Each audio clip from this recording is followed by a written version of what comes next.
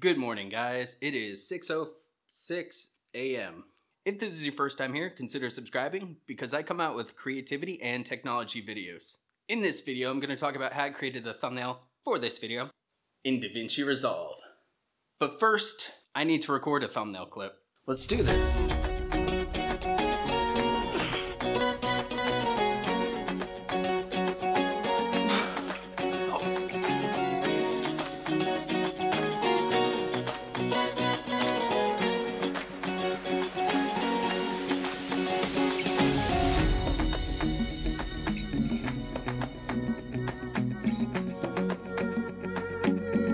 That part was just for fun.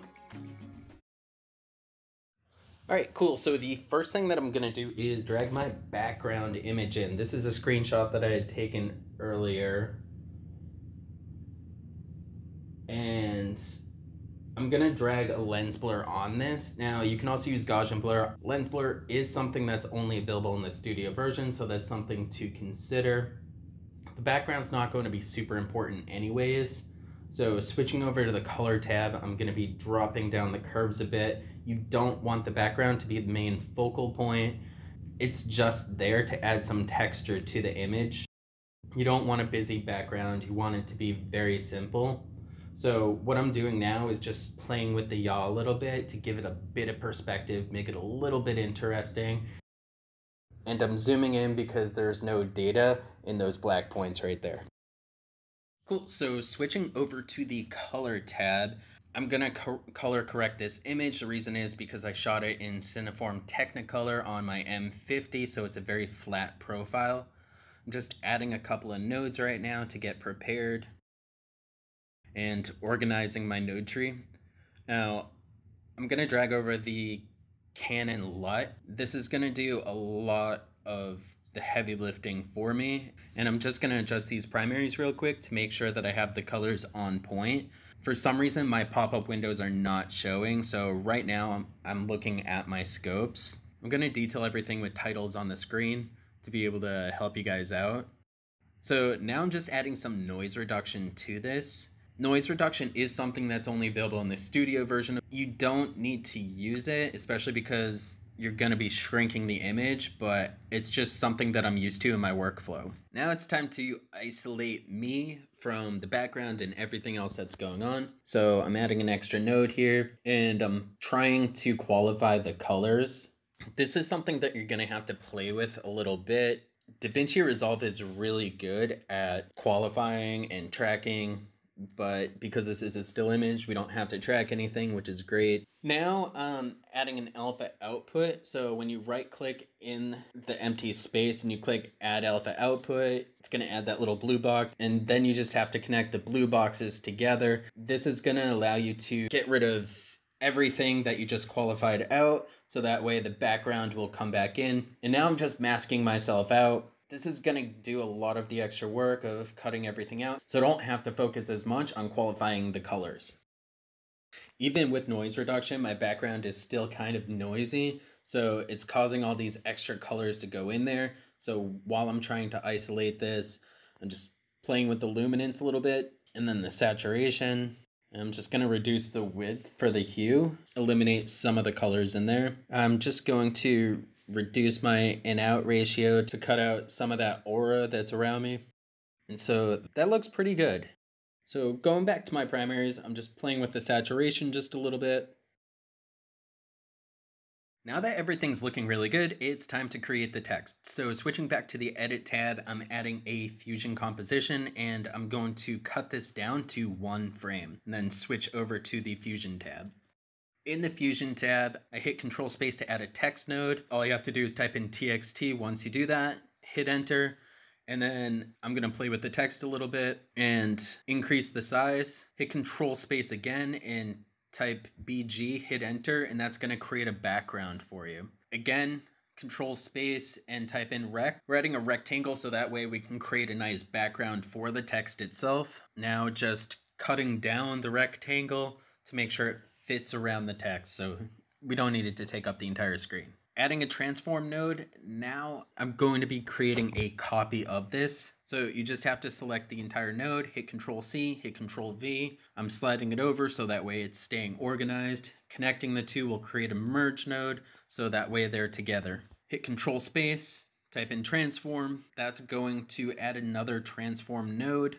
Now I'm going to move the bottom text down and change the text. Thumbnails. Next, I'm going to increase the size of the rectangle so that way the text isn't overlapping, and increase the size of that second text. Again, adjust the rectangle.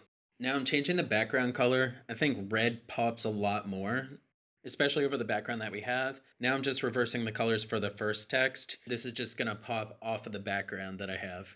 Now I'm just sliding over the text to the left side because I'm taking up the right side, and I'm gonna rotate the top text just a little bit and move it around to make sure that it's all set. On the merge node, hit Control T to invert to make sure that the create is on top of the thumbnails. The reason why you want the text on the left side is because the timestamp on the lower right hand corner is gonna clip some of the text. Next, I'm adding a drop shadow to this to make it stand out even more. And I'm dragging in the Davinci Resolve logo. Now I'm just adjusting the text because what I want to do is put the Davinci Resolve logo right underneath there. So dragging the output from the image to the merge node is going to create another merge node and connect them together. And just organizing everything. I like to have a very clean environment. Hit Control Space to add a transform node, and I'm reducing the size of the image. I don't need it to take up the entire real estate, and I'm just going to readjust it to the bottom left-hand corner. If you're going to use words or text at all, you don't want to use more than 4 words. Your thumbnail is not your title. You want it to grab attention, just do its job real quick. The idea is to get people to click on it. Now I'm just seeing how it looks on top of the image. I want to make sure that everything is centered the best that it can be. And I'm just adding a drop shadow to the create to help it stand out from the thumbnails a bit. Let's see if this text is in the right spot. I'm gonna move it a little bit to the right. It's a little bit too far to the right. So switching back to the Fusion tab, I'm just gonna slide it a little bit to the left. All right, everything looks good, the text and the positioning. Now I'm just gonna do some quick final touch-ups to really make this stand out. So focusing on my background first, I'm just gonna create a vignette around myself. To separate myself from the background, I'm gonna end up darkening the background. So I'm gonna create a power window right here, stretch it out, rotate it, and then soften it up. Let's see about right there. And then I'm gonna drag down my curves. So this is actually darkening right behind me. That's not what I want. So I'm actually going to invert that. Okay, switching to the outside. So to create the outside node, I hit Alt-O. Bringing up my curves a bit to brighten it up right behind me. And now I'm just gonna add some color to that section. Let's see what looks good here. I'm thinking maybe a blue. So I'm just gonna soften up this vignette just a little bit more and rotate it right about there. Now switching to the middle layer, I'm gonna add an extra node here and reduce the contrast. The LUT added a huge contrast, which helped me do the separation and keying to remove myself from the background. So I want to reduce that. It is way too much contrast for me. Now I'm just going to bring the levels up just a bit to brighten myself. And I want to boost the saturation because this image needs to pop more. For thumbnails, you want to have high saturation. You want to increase your saturation quite a bit. That's going to make it stand out. Now I'm just decreasing the saturation for my reds because there's a lot of red in my skin. Adding another node with Alt-S. I'm going to be sharpening myself up a bit. I like to set it around 46, 47. Add another node for film grain. Now again, this is an optional step and film grain is only available in the studio version. You don't need it. Again, it's just something I'm used to with my workflow. This is something that I actually got from Kazi and watching his videos on YouTube. And I'm dropping this down at 35mm 400T.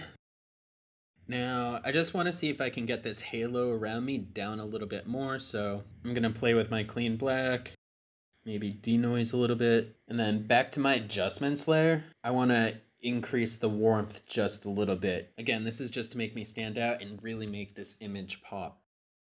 Cool, so everything's looking good. Now it's time to export that clip. So I'm opening up my gallery, obviously, there's nothing in there right now.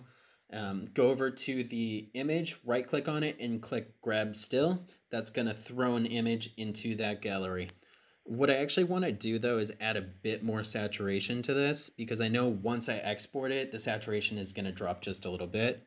I'm going to go up on that image, right click and click grab still. So now you're just going to right click on that still, scroll down to export. When you click that, it's going to pop up with a dialog. Just select where you're going to save it. Make sure that you save it as a JPEG. Our thumbnail is done now. Cool, so quick question for you. What are you using currently to make your thumbnails? Are you an artist? Are you already an expert at this? Did you learn anything? Go ahead and let me know down in the comments below. Don't forget to smash that like button and hit the subscribe button while you're at it, because I'm coming out with new videos. Until next time, I'll catch you later.